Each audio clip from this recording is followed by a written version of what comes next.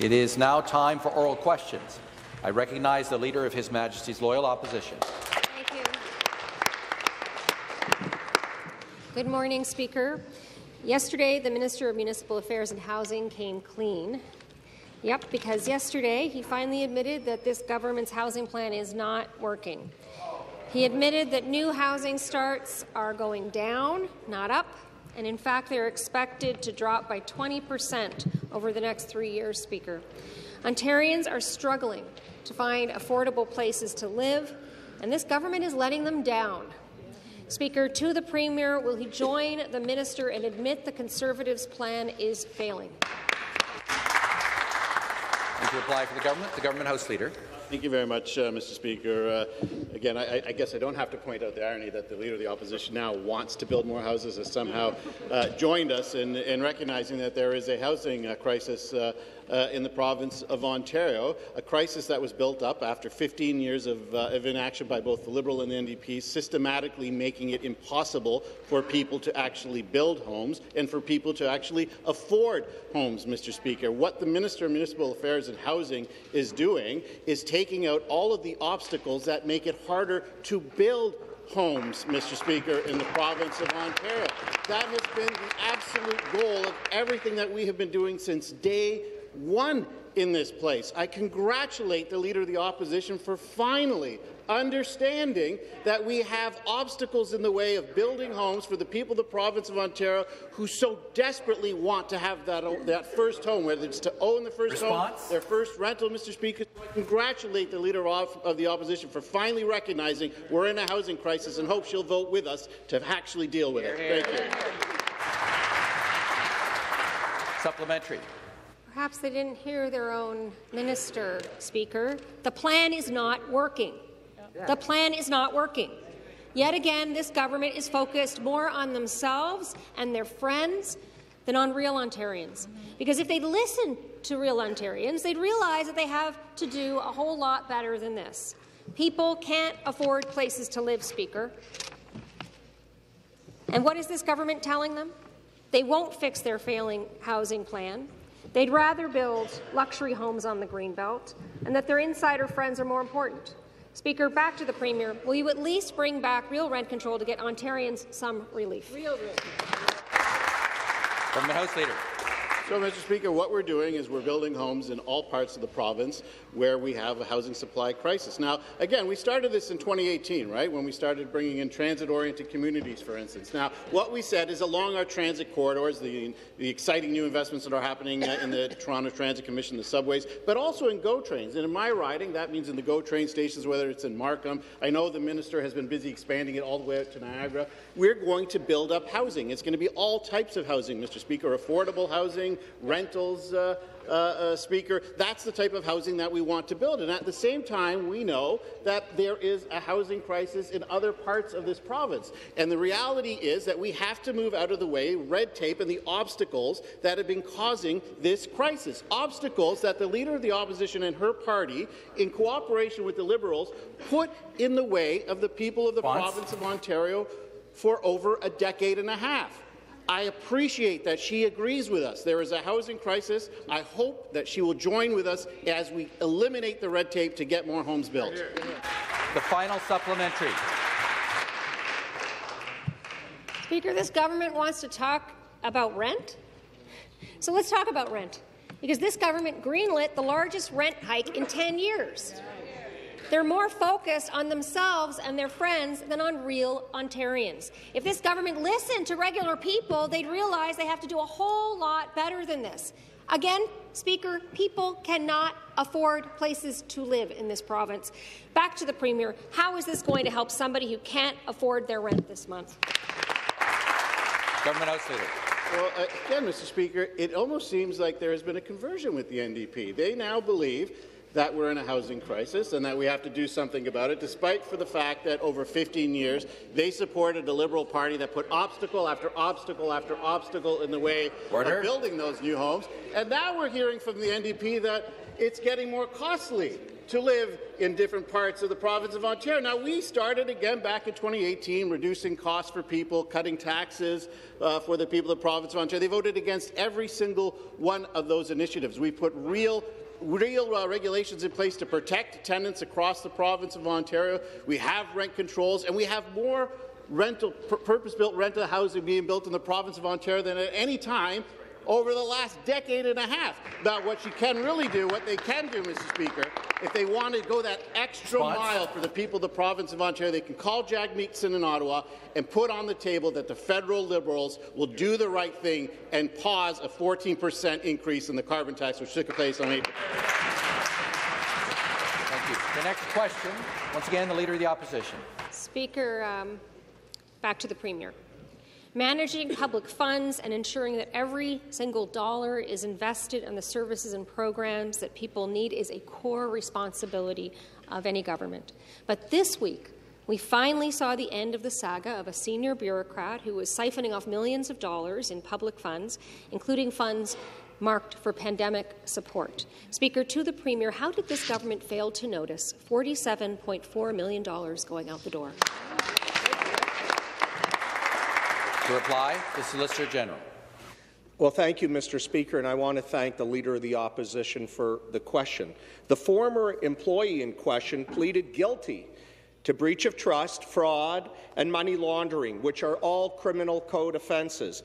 The OPP will continue to investigate and enforce any acts which violate the criminal code. And we expect, Mr. Speaker, everyone who works for the Government of Ontario to uphold the highest standard of professional ethics. Mr. Speaker, we will accept nothing less. The supplementary question.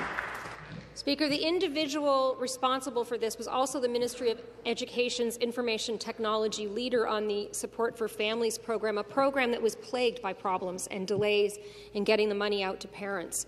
All the while, this individual was able to siphon millions of dollars out of public coffers with no one on that side noticing. It's very concerning, to say the least. Speaker, in reviewing what went wrong in this case, were these hastily created funds identified as a risk of fraud? Government House Leader.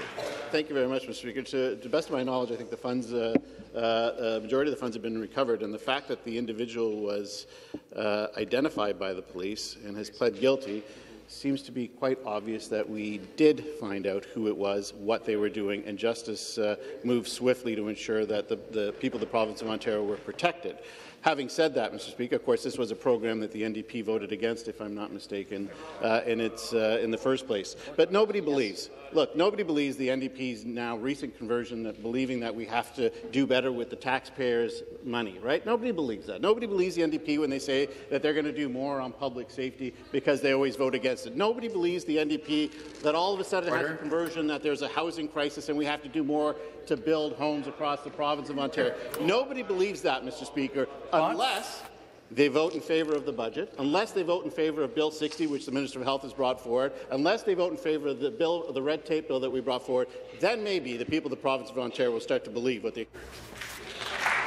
The final supplementary. Here, I'll tell you what we believe in on this side of the House. We believe in accountability. We believe in accountability.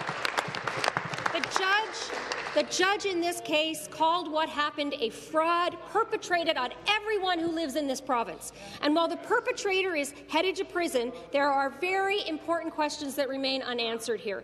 We know the government has increased the amount that they stash away in contingency funds by 5-fold since they took office. They're shuffling billions away from public scrutiny. That's right. What assurances do Ontarians have that we won't end up seeing more lost public funds as a result of this? Government House Leader. Again, Mr. Speaker, look, we're in the province of Ontario has reduced its, the Minister of Economic Development, Job Creation and Trade has highlighted this. Like, we've reduced red tape and the cost of doing business in the province of Ontario by some $8 billion, which has resulted in an increase in revenues to the province of Ontario of over $50 billion. What does that mean? That means thousands of jobs. Thousands of jobs, right? Thousands of jobs which are coming back to the province of Ontario. Now, we keep hearing this thing from the opposition. Well, you know, during COVID, they had a fund. Well, of course. Of course we had a fund, Mr. Speaker, because unless the opposition had Nostradamus working on their side, none of us knew what COVID-19 was going to throw at us, right? And we had to be able to respond quickly, and we did, despite the fact that they voted against increased funding for our hospital sector, despite the fact that they voted against tenants, despite the fact that they voted against a multitude of initiatives that helped us get through the pandemic better than any other jurisdiction in North America, in fact, the world, Mr. Speaker. They voted against it. We got it done, and now are moving. Thank you. The next question, the member for Waterloo. Thank you, Speaker. On Sunday, residents rallied in Waterloo, and their message was clear: approve the region of Waterloo's official plan, which they participated in, protect the countryside line and crucial wetlands, and stop the needless carve-out of the Greenbelt. Citizens know that there is no need to pave over farmland for sprawl. In fact, a recent report from the Alliance of Livable Ontario says Waterloo Region already has the capacity to build nearly 230,000 new housing units within the current boundary. And to that end, will this government reverse the cuts to municipalities by repealing Bill 23 and work with democratically elected municipalities instead of fighting them? Government House Leader. Mr. Speaker, so on the first question from the Leader of the Opposition, they want to build more houses, and then on the follow-up question from the finance critic, it's about putting more obstacles in the way of building those houses. So I'll say this to the finance critic. We need those homes, we need those 200,000, and we need more, Mr. Speaker. That is why community after community have supported us in what we are doing to build more homes. I think it's, what, 28 municipalities? 28 of 29 municipalities that we have called on to build more homes have said, yes, we have to do that, and we are coming on board with what the government is doing, Mr. Speaker. We need more homes. You know why we need more homes? Because we've got thousands of people coming to the province of Ontario. You know why? Because we've taken the obstacles out of creating jobs and building wealth in the province of Ontario. Thousands of jobs are coming back to the province of Ontario. Billions of dollars of investment that left are now coming back, Mr. Speaker, so we need those 200,000 and we need more. And the supplementary question, the member for University Rosedale. Speaker, my question is to the Premier. Premier, we have found that this government has forced municipalities to redraw their urban boundaries and rezone over 35,000 hectares of farmland and greenbelt land to permit sprawl. 35,000 hectares in Peel, in Ottawa, in Hamilton, in Halton, in Durham, in York, and possibly Waterloo. They are all being forced to permit expensive, low-density sprawl on farmland, even though your government's own Housing Affordability Task Force said very clearly access to land is not the barrier that's stopping this government and Ontario from meeting its 1.5 million home housing target. Instead of recklessly paving over farmland and greenbelt, can this government commit to a housing plan to increase density and build the homes we need in areas already zoned for development? Well, again, Mr. Speaker, we are doing just that, right? We are taking out all of the obstacles that are in the way of people having their first home. And we aren't going to be sidetracked by an opposition that says one thing when the cameras are on and votes in a different way. It's always about not in their backyard, right? They want more homes, just not in the province of Ontario. Order. They want more transit, just not in the province of Ontario. Order. They want life more affordable, just not for the people of the province of Ontario. She calls on us to do more on farmland, and we have. But I would say this to the opposition. Just a couple of days ago, supported by the NDP in Ottawa, the federal Liberals have decided to plant 400,000 trees on farmland across the GTA, Mr. Speaker. I wonder if the member opposite would help us do the right thing, call Jagmeet Singh and say, don't support the 400,000 trees that they want to build on farmland across the GTA. Mr. Speaker, it's the wrong thing to do. It's wrong for the people of the province of Ontario. We need more housing, and we stand up for more. The next question, the member for Markham Unionville. Thank you, Mr. Speaker. My question is for the Minister of Economic Development, Job Creation and Trade. Markham is home to many of the province's most advanced and innovative businesses. That includes over 650 corporate head offices and over 1,500 tech and life science companies. And now, with the support of this government, advanced manufacturers are joining that rank, making record investments to create jobs and stay globally competitive. Speaker, will the Minister please explain how our government is supporting advanced manufacturers in my riding to invest and remain on the cutting edge of their respective industries? Minister of Economic Development, Job Creation and Trade. Speaker, by reducing the cost of business by $8 billion annually, we're proving that Ontario is open for business. This has led to record investments with over $17 billion in the auto sector, over $3 billion in life sciences, and many more billions in tech. And we're bringing new life to manufacturing. In Markham, Novo Plastics recently announced more than $10 million investment, creating 30 new jobs, with $1.5 million in support from our government. Speaker, they are an Ontario-made manufacturer of engineered plastic components for the auto sector. And with this project, Novo Plastics will modernize their production process with automation and bring in robotics. This, Speaker, is how we're ensuring that Markham stays on the cutting edge of advanced manufacturing. Supplementary question. Thank you, Speaker. And thank you to the Minister for his answer. Our government is reversing course on the Liberals' plan to make manufacturing a thing of the past in Ontario. They are supporting our businesses while bringing thousands of jobs back to the province. This House needs no reminder that the Liberals sent 300,000 manufacturing jobs running from Ontario. Nor does this House need a reminder of the Liberals' work to make small businesses ownership a pipe dream. Speaker, will the Minister tell us about how our government is fostering the entrepreneurial spirit that continues to make Markham one of the best places in the province to live, work and grow? Minister of Economic Development. Speaker, lower taxes, lower hydro rates and less red tape means more money to invest and grow. It's a formula that the Liberals just did not understand. But it is a formula that our government is delivering on by reducing the cost of doing business by $8 billion every year. And Speaker, with our small business enterprise centres, entrepreneurs have all the tools they need to succeed. Markham's centre is receiving $420,000 to help their small businesses, and $92,000 for Starter Company Plus and Summer Company.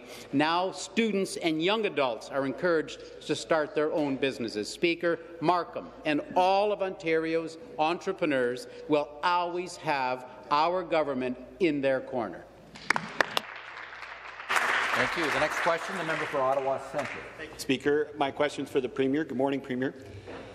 Speaker, as Gabrielle Magalhaes was dying in the Keele Street subway 11 days ago, many people in his community were there to hold his hand.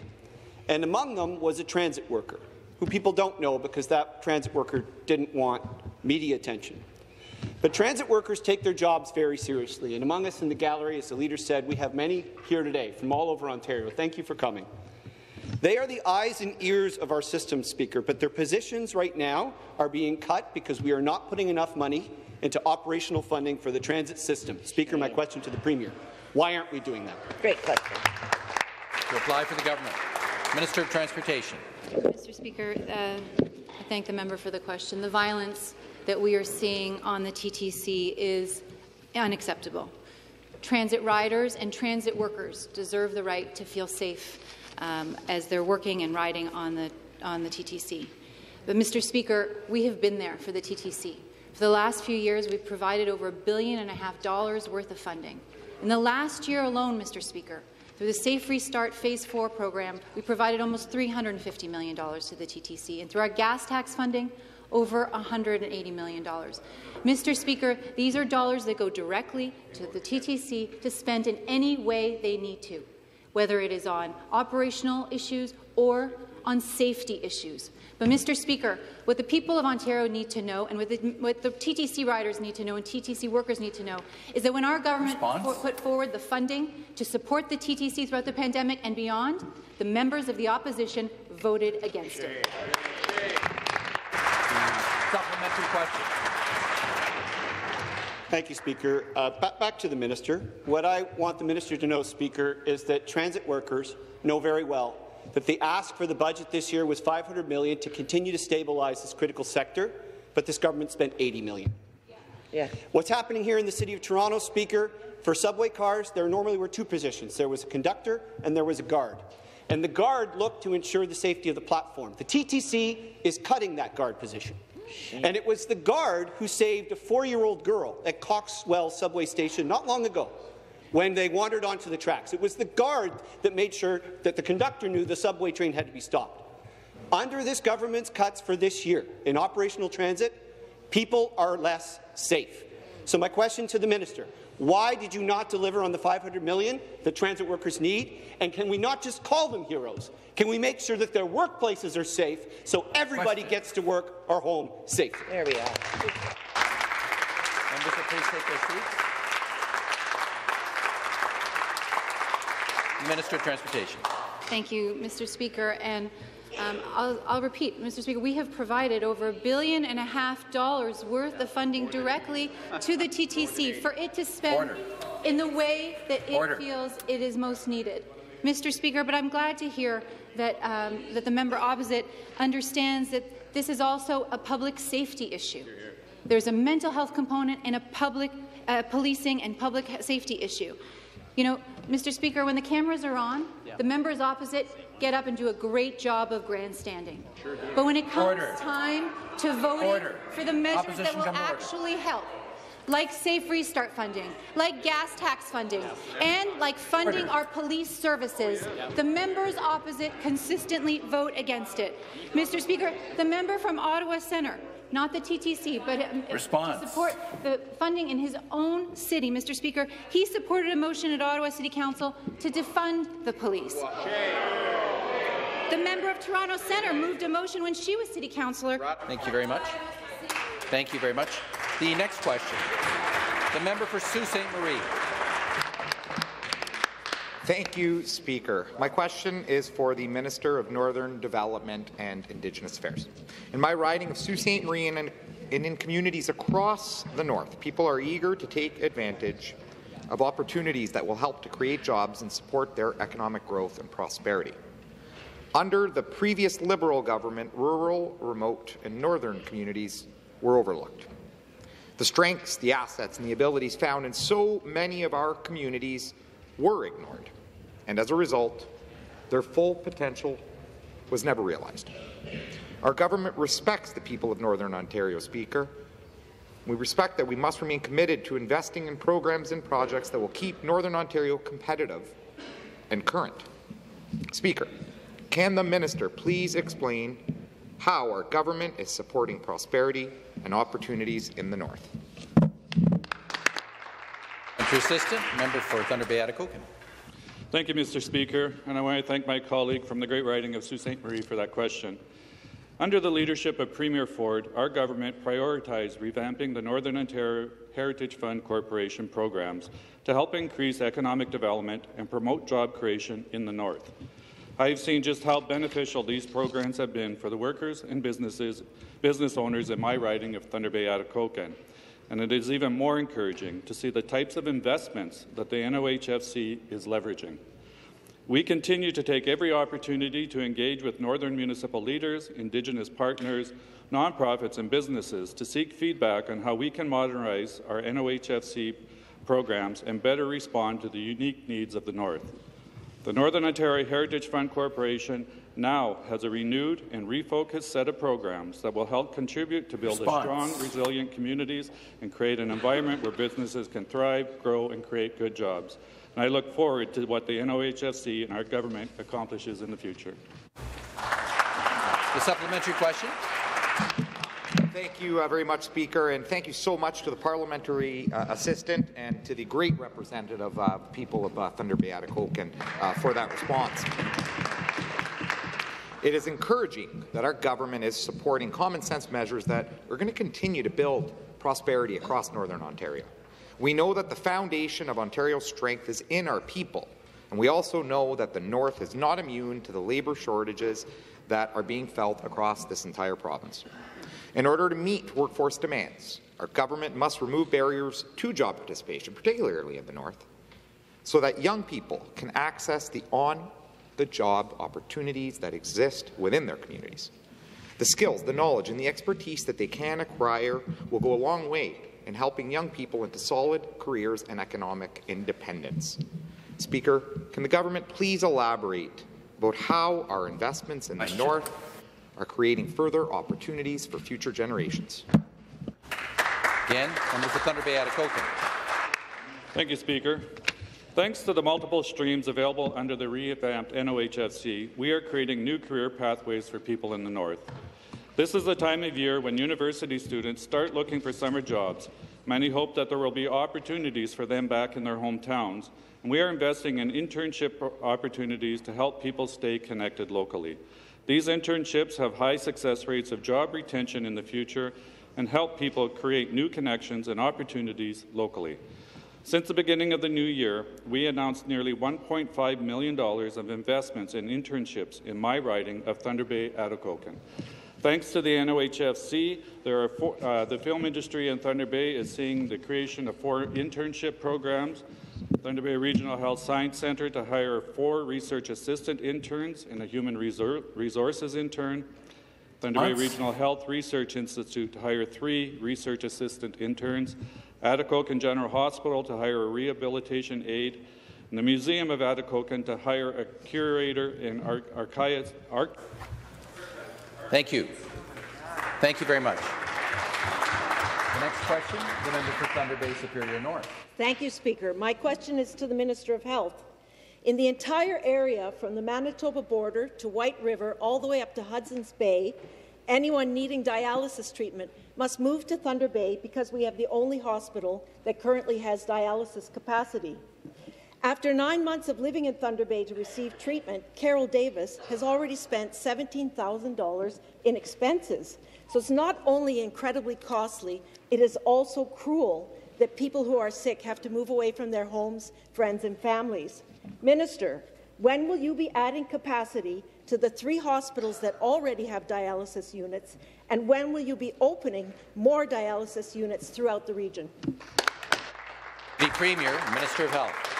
Speaker, there's no doubt that life-saving dialysis treatment is something that we want to be able to expand and ensure that people can get as close to home as possible. In fact, in the North, we have Ontario Health has identified capital initiatives to expand dialysis stations in Thunder Bay Regional Health Science Centre, Dryden Regional Health Centre, Lake of the Woods District Hospital in Kenora, and Waha to improve dialysis in the province of Ontario. We know that people need these life-saving interventions as close to home as possible, and that is exactly what we're doing with Your Ontario Health. Thank you. Supplementary. The Northern Health Travel Grant does not come close to covering the costs of patients forced to move to Thunder Bay for treatments. Patients like Carol need to be reimbursed by Health Ontario for their extraordinary expenses, and they also need strong networks of support to recover and not isolation.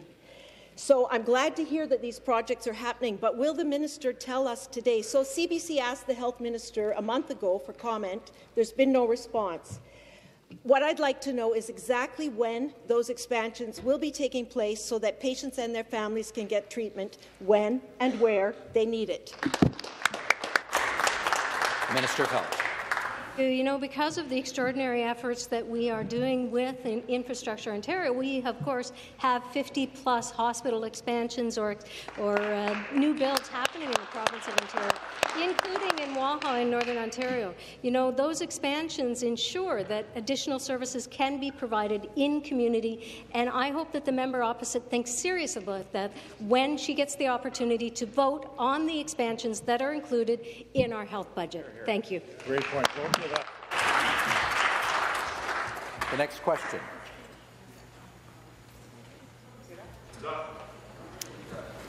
Next question, the member for Bruce Grey, Owen Sound. Thank you, Speaker. My question is for the Minister of Red Tape Reduction. Whether you're a business owner looking to grow your operations or an individual trying to access government programs and services, the last thing anyone needs is to navigate a complex web of burdensome processes and never-ending paperwork. Needless red tape makes life more difficult for all of us. Fixing outdated, complicated process will save time and money for all Ontarians. That's why our government has focused on finding meaningful solutions to make life easier for people and businesses across many sectors. But there are always more opportunities to make further improvements. Speaker, can the minister please explain how the Less Red Tape, Stronger Economy Act will help Ontarians? Minister of Red Tape Reduction. Thank you very much, Mr. Speaker. I want to thank the member from Bruce Grey, Owen Sound for that important question and his continued work on helping us reduce red tape right across this province, Mr. Speaker. No matter which small business or industry association I meet with, Mr. Speaker, the first thing they say to me is when we sit down, we wish every jurisdiction had a ministry dedicated to reducing red tape, Mr. Speaker. Yep. This is because under the previous Liberal government, supported by the NDP, they spent decades, Mr. Speaker, creating red tape, killing businesses and driving jobs out of our province. The measures in a spring 2023 red tape reduction package, if passed, will deliver real results, Mr. Speaker, for people and businesses right across our province. Measures like helping to connect every community across our province to high-speed internet by 2025. Mr. Speaker, after 15 years of red tape and excuses under the previous Liberal government, our government is cutting through it all and getting it done. Great job. And the supplementary question.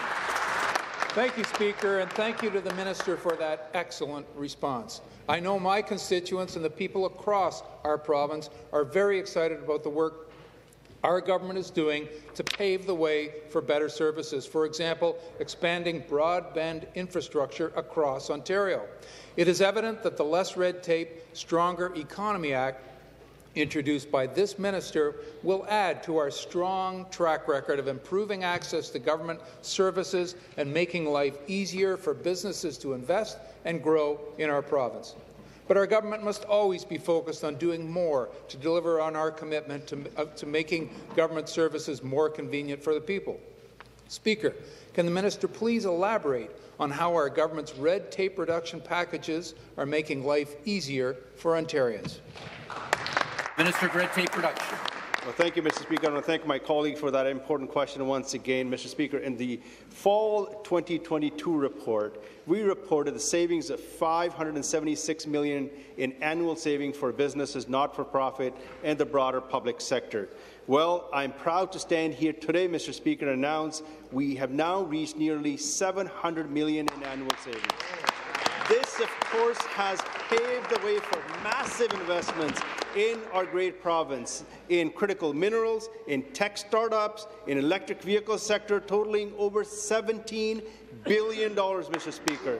Mr. Speaker, there are over 660,000 new manufacturing jobs since we took office in 2018. Mr. Speaker, our latest introduction of the red tape reduction package will help us do even more. So I would encourage all the members on the opposite side, NDP and the Liberals, to please get on side, support the initiatives that we're introducing so we can continue to make our province competitive. Thank you. The next question, the member for Niagara Centre. Thank you, Speaker. Through you to the Minister of Municipal Affairs and Housing. AMO, representing 444 municipalities across Ontario, has calculated there is a $5 billion infrastructure revenue shortfall resulting from Bill 23. We've asked the minister repeatedly if he'll keep his promise to, quote, make municipalities whole so that these municipalities do not have to raise taxes or cut services. Will the minister commit today to restore the $5 billion in lost revenue that AMO has identified and amend the budget accordingly, yes or no? The Government House Leader. Thank you very much, Mr. Speaker. Again, I remind the honourable gentleman that the initiatives that have been brought in by the Minister of Municipal Affairs and Housing have resulted in 28 of 29 municipalities coming on board because they understand how important it is that we continue to build homes across the province of Ontario. Mr. Speaker. Now, in order to do that, it has meant that we've needed to utilize some of our natural heritage in order to do that while protecting even more of it. Now, what does that mean for a community like Stouffville? Let's talk about Stouffville. Right? What this means in a community like Stouffville is that new homes will be built in Stouffville in a community that has 2 new GO train stations, with a vibrant downtown that is looking for people to work in all of the small businesses that are thriving because of the policies that we have made, a community that has new schools, a community that has state-of-the-art community centres, a community where if you are a senior, you have to leave our community to go live somewhere else because there is nowhere for you to live. And that's what we are in part solving in a community like Stouffville, and that's why 20... Thank you very much. The supplementary question, Hamilton West and Castle Dundas. Thank you, Speaker. My question back to the Minister of Municipal Affairs and Housing. It is clear that this housing plan is not working. And just like communities all across Ontario, housing is critical in my city of Hamilton. But it can't exist without infrastructure. And right now, Hamilton is facing an infrastructure deficit of $3.5 billion. The cuts to municipalities in your Bill 23 has left Hamilton with the difficult choice of raising taxes or cutting services that people rely on, services like waste collection and road repairs. So my question, on behalf of all of the taxpayers in this province and all these municipalities, will the minister commit to making Hamilton whole for this lost revenue? To reply, the Premier. Well, I want to thank the NDP for asking that question. If they did their numbers, Mr. Speaker, they'll realize that we have $190 billion of infrastructure going in across the province, building new schools, building new hospitals, building highways and bridges and roads right across this province, unprecedented. Most money ever spent in infrastructure in the history, not just of Ontario, in the history of Canada. No matter if we're doing the largest transit project in North America, making sure that we build a subway to get people out of the cars, we're going to continue supporting the municipalities, all 444 municipalities. And I just got to talk about the housing, Mr. Speaker. We got Stats Canada figures. 445,000 people arrived in Ontario. Where are we going to house them? We're going to make sure we build the homes. We're going to make sure that we build the 1.5 million homes and have affordable housing, attainable housing, and nonprofit housing for the community. Thank you. The next question.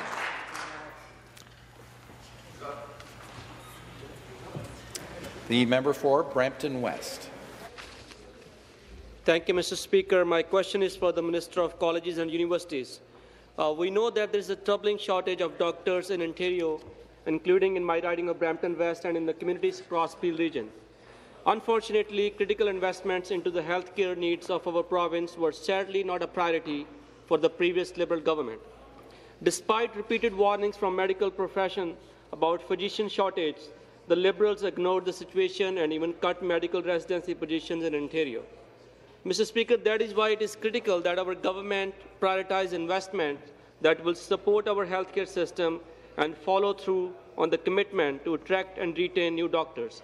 Speaker, can the minister please explain how our government is addressing the doctor shortage in Ontario? Minister of Colleges and Universities.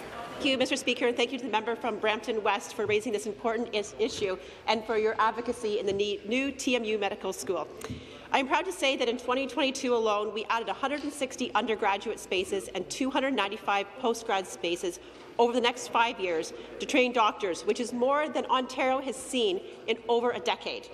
And in Budget 2023, we were able to build on our government's unprecedented medical seat expansion by adding an additional 100 undergraduate and 154 postgraduate seats. Speaker, that is 709 new medical seats announced in just 1 year. Unlike the previous Liberal government and the official opposition, our government, under the leadership of Premier Ford and the Minister of Health, have rolled up our sleeves and got it done. We didn't just talk about needing more doctors, we are ensuring that we will have more doctors. Speaker, Our government is building Ontario's healthcare system to be stronger, more resilient, and better than before. And the supplementary question. Thank you, Speaker, and thank you to the Minister for that response. It is welcoming news that our government is expanding enrollment in medical schools. This is a positive step towards improving access for patients who need medical care. However, the reality is that the shortage of doctors affects regions and communities across Ontario differently depending on their needs and circumstances. For example, with the rapidly growing population in my riding of Brampton West and across the Peel region, there is an increased demand for family doctors. Our government must recognize the unique needs across our province and implement realistic solutions. Speaker, can the Minister please elaborate on how our government is investing in medical schools to meet the needs of communities throughout Ontario? Colleges and universities. Thank you, Speaker, and thank you again to the member for their interest in the well-being of health care in regions across the province. We have taken a pragmatic approach to ensure that every medical seat expansion increases medical seats in all regions of Ontario. By training more students in key communities, we will keep up with providing quality health care to the growing population and improving distribution and retention of physicians across the province. And to the member from Brampton West, I share your excitement of the new Toronto Metropolitan University Medical School in Brampton, and I cannot wait for the first cohort to be welcomed. Speaker, it's worth repeating that Brampton isn't the only medical school announced by this government. Because of the work done by Premier Ford, we were able to transform the Northern Ontario Medical School to a standalone institution and create the Scarborough Academy of Medicine under the University of Toronto. And we aren't just training doctors for humans. We are also training more vets, thanks to the collaboration between Guelph and Lakehead University. Speaker, our government continues to make record investments to build up our healthcare infrastructure. We're ensuring that we have the trained professionals needed to care for all Ontarians, including the furry and feathered ones. Thank you. The next question, the member for Ottawa West Nepean. Thank you, Speaker. This week, children from the Legacy Autism Program are beginning the transition to our schools with no plan from the government, no communication with school boards, and no funding to schools to support them. Michelle McAdam, who is here with us today, is one of thousands of parents across the province who are concerned by this government's failure to put in place a plan. Michelle's daughters are 10 and 12. They are not toilet trained. They are nonverbal, so this transition can't even be explained to them, and their safety will be at risk without support. They are flight risks. They need to be watched at all times to make sure they don't put things in their mouth and choke. They need supports in school to stay safe and thrive, and this government is giving them nothing. Why is the Premier setting these kids up to fail? Minister of Education. Mr. Speaker, we know for children with special education needs, we believe so strongly that they need support to succeed in our school system, given the exceptional challenges they face. This school year, and every year, we've increased funding for special education overall by $92 million. That is the highest level of investment in the history of Ontario. It's at $3.25 billion today, and we recognize there's more to do. Mr. Speaker, specifically for children with autism, we doubled the behaviour expertise amount from $15 to $30 million, $25 million more for staffing. Today, when compared to the former Liberals, so there's 3,200 additional EAs hired working with those very children that need support. We have fully subsidized professional development AQs for educators to lift their standards with better communications with those children. And as well, it's why we've expanded after-school skills development program to every school board in Ontario. We know there's more to do, and I look forward to working with members opposite to improve the lives of those kids. Member for Spadina, Fort York. Thank you, Mr. Speaker. You know, the government boasts about increasing funding for education to the highest level ever, but they don't take into account inflation. There's an inflationary cut of $40 million to school boards across the province. The Toronto Catholic schools are facing at least a $35 million shortfall. That's going to cause at least 120 staff cuts. And this may impact Amy Moletsky, who is one of the parents in the House today. Her daughter has autism. Her daughter is nonverbal, is a flight risk, and needs assistance with toileting. She's in a special education class in a Toronto Catholic school, and she's worried that the because of the funding shortfall that your government is handing to the TCDSB and other boards across this province, she's afraid that they may lose some of the staff that support her student or support her daughter, and that she won't get the supports that she needs to stay in school. Why won't the government put the safety of children first and provide adequate funding for special education? Minister of Education. Mr. Speaker, even with a flat enrollment in the province of Ontario, we've increased base funding when compared to the former Liberals by 27%. That is a significant step forward for those kids. And member opposite, we accept there's more to do. It's why in this budget, in every budget, we've increased special education funding. I mean, look, we accept that there's more to do. It's why we invested an additional $92 million this year alone. It's why we hired 3,200 additional EAs. It's why we hired 7,000 more education workers. But I think the fundamental question parents are also asking is why do the members opposite oppose the very measures that improve the lives of these kids? You have a track record of systematically opposing investments that help those children. And I would hope in the budget you will vote for measures that incrementally improve the lives of every child, most especially kids with special education needs in Ontario. I remind members to make their comments through the chair, not directly across the floor of the House. The next question, the member for Whitby. Well, thank you, Speaker. My question is for the Minister of Energy. Individuals, families, farms and businesses all across our province struggle to pay their electricity bills. However, our government respects the people of Ontario, and our focus is on keeping costs down. Families, workers and businesses are looking to our government to help them get through these challenging times, particularly reducing their energy costs and helping them to make life more affordable. Speaker, can the minister please explain how our government is helping hard-working Ontario families save money on their energy bill? Minister of Energy. Well, thank you very much. I want to thank the member from Whitby for that great question this morning. We have cleaned up the Liberal hydro mess, but we're still doing more, Mr. Speaker, under the leadership of Premier Ford. I'm pleased to inform the House this morning that as of today, we're raising the income eligibility threshold for Ontario's energy affordability program by almost $12,000 for a family of four, $8,000 per couple.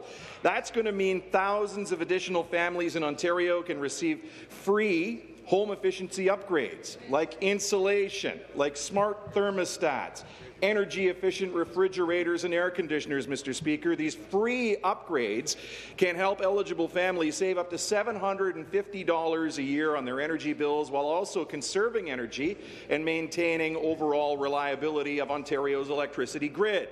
The Energy Affordability Program has already provided free upgrades to about 47,000 families across Ontario, and with today's announcement, we're going to help a whole lot more, Mr. Speaker. Parliamentary. Thank you, Speaker, and thank you to the Minister for that response. For many individuals and families, it's welcome news that our government is taking action to make energy more affordable, especially for those who need it most. The Energy Affordability Program is just one of many supports available through the Ministry of Energy. Our government must continue to build on what has already been accomplished to bring down costs and provide help to Ontarians after the Liberals squandered our province's clean energy advantage for many years. Speaker, can the minister please elaborate on what programs are available for those who need help the most? Minister of Energy. Again to the member from Whitby. Speaker, on top of this change to the Energy Affordability Program today, we're providing support to families when they need it through programs like the Ontario Electricity Support Program, the OESP. This program provides a credit of up to $75 per month for low-income households. Additionally, the LEAP program, the Low-Income Energy Assistance Program, which provides up to $600 a year in emergency assistance for families facing disconnection, and other even more targeted supports like the First Nations Delivery Credit Program for on-reserve customers are important programs. At the same time, we're saving the average residential family $168 per year in the Ontario electricity rebate. Lots of programs, Mr. Speaker, and while families had to choose between heating and eating when the Liberal government was in charge in Ontario, we have stabilized rates. We've stabilized our electricity system, and we're providing targeted supports to families that really need the help. And the next question, the member for Toronto Danforth. Thank you, Speaker. Speaker, my question to the Minister of Energy. Last week, media in New Brunswick reported that OPG was in negotiations with New Brunswick Power to potentially buy the ailing Point Lepreau nuclear generating station. We've gone through this kind of acquisition effort before when the $6 million man ran Hydro One. We need to focus on Ontario and its needs, not on problem plants in other provinces. Why is OPG focused on New Brunswick when we need it to focus on providing affordable and sustainable power in Ontario? Minister of Energy. Mr. Speaker, when the $6 million man was in the news here in Ontario, the Liberal government was in charge. There's a brand new team in charge right now, Mr. Speaker. And while we're waiting to see the details on any kind of potential cooperation between NB Power and Ontario Power Generation, what I will assure the people of Ontario this morning is that any deal will be in the best interests of Ontario ratepayers. You can take that to the bank. The folks at OPG are world leaders when it comes to providing clean, reliable, affordable nuclear power to our province, from the large-scale CANDU reactors that we have in Ontario to now the development of the new small modular reactor that's going to be developed at Darlington. Our government has continued to watch what's happening down at Point Lepreau with OPG, and we will inform the House all the way along. But again, I just want to confirm to the member opposite, we're not going to sign bad deals like these guys did that you supported. We're going to bring. I'll ask the members to make their comments through the chair once again. A supplementary question. It appears to me, Speaker, that the government didn't learn from the $6 million man and the Liberal mistakes. So far, no details have been released about these negotiations, and New Brunswick Power says that all options are on the table, including purchase of a plant that is losing money. Point Lepreau plant has performed badly since being refurbished about a decade ago. Last year, its failures added over $300 million to New Brunswick Power's $5 billion debt. Why should Ontario ratepayers take on a project that could stick them with huge debts? Minister of Energy.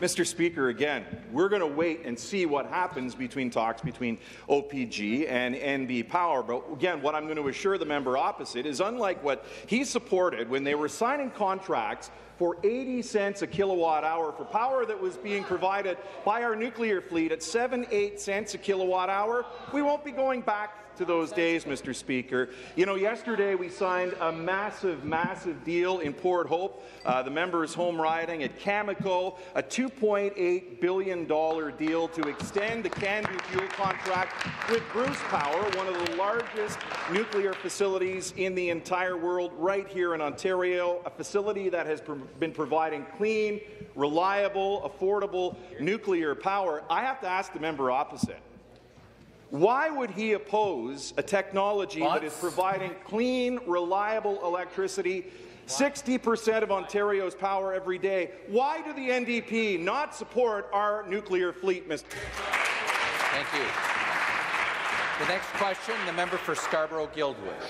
Thank you, Mr. Speaker, and I thank you for the opportunity to present my question on behalf of the people of Scarborough-Guildwood. This will likely be one of my last questions in this chamber. And after 4 elections and 10 years serving as the member for Scarborough-Guildwood, I will be resigning my seat in the coming weeks in order to seek a different forum to serve the people of Scarborough and everyone in Toronto. So, Speaker, my final question in this House is for the Premier. Premier, as you know, I have been a champion for the Scarborough subway. Of course, you have been a champion for the Scarborough subway too, as well as your late brother Rob when he was mayor. As you know, tunneling for the Scarborough subway began in January, and it is slated to open in 2030. Premier, I know that we are in agreement that the people of Scarborough and everyone in Toronto deserves the best public transportation possible when they travel for work, school, or pleasure. Question. Knowing that, how can we provide from the province the best support to the TTC? And to reply, the Premier. Well, Mr. Speaker, I'm going to take the high road here. I want to thank the member from Scarborough-Guildwood for serving and running.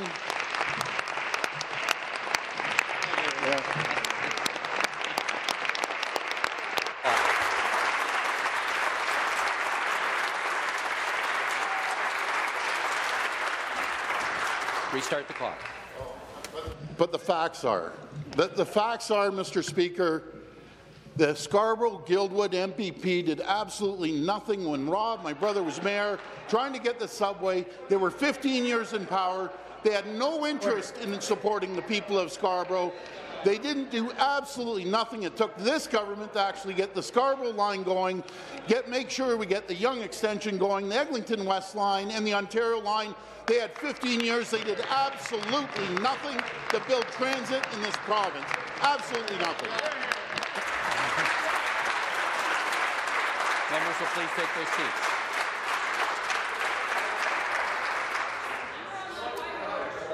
Order. The House will come to order. Order. Start the clock. Supplementary question. You know, Speaker, one of my mentors says always go higher. So back to the Premier. Premier, it is often the case that we disagree in this House. And in fact, that given that it's actually part of the job here for all of us. But what we all agree on is that we must all do our part to provide the best service possible to the people that we represent. Whether it is building the subway to Scarborough, whoever started it, whoever's finishing it, or improving hospitals and health care for the people in Scarborough, things that I have championed since I was elected. And even our previous government did the same. However, we get there, we agree that people who send us to these chairs, they want us to serve at our best. So, Premier, with mutual respect and building consensus and working together, the city government, the provincial government, and the federal government all want the same thing, a stronger city, a province and country. My question is, what can we all do together to ensure that we are all working together for a better future for the people of this province? Premier. Well, I want to thank the member from Scarborough-Guildwood once again. The reason we're building the largest subway expansion in North America, we were the first government to work with the municipality, and I want to thank former Mayor John Tory for working with us, the province and the federal government. Everyone pitched in. But just a message to the member of Scarborough-Guildwood, you did not start it, you did not finish it, we started it, and we're finishing the line. Remind the members to make their comments through the chair. The member for Stormont, Dundas, South Glengarry. Thank you, Speaker. My question is for the Minister of Seniors and Accessibility. Identifying, preventing and removing barriers for people with disabilities helps to create an Ontario that is accessible and inclusive for everyone. While Ontario has a robust framework to advance accessibility, there's still much more work to be done. We look to reviews previously undertaken by leading advocates regarding Ontario's progress in implementing measures to make Ontario more accessible. Review findings reveal that there are areas that need urgent action in order for our province to be a leader in accessibility and inclusion. Our government should ensure that programs and policies reflect the values of respect and inclusion as we move forward. Speaker, can the minister please explain how our government will continue to advance accessibility across our province? Minister of Seniors and Accessibility. I'd like to thank the hard-working member from Stormont, Dundas, South Glengarry for important question. Mr. Speaker, making Ontario accessible is an ongoing journey. Thanks to the leadership of the Minister of Finance, we are proposing over $6 million over the next 3 years to support students with disabilities. This marvelous investment will provide for skills development and education opportunities. Together with the Ministry of Labour, our government is also promoting employment programs for people with disabilities. We are working for you to build a better Ontario together. A supplementary question. Thank you, Speaker, and thanks to the great minister for that response. In Ontario, everyone has the right to equal opportunity, and that is why our government must continue to support accessibility improvements in all areas of service delivery. Municipalities across our province must be committed to providing services and facilities that are accessible to all persons with disabilities. Each community has best positioned to identify specific programs that will benefit their residents. Local governments are making commendable efforts to meet the needs of their communities, to continue to improve accessibility and to comply with requirements under the legislation. Speaker, can the minister please elaborate on how our government is supporting municipalities to deliver on their accessibility goals? Minister of Seniors and Accessibility. Thank you for the good question. Project by project, community by community, we are advancing accessibility. A great example of this is the Ability Center in Whitby.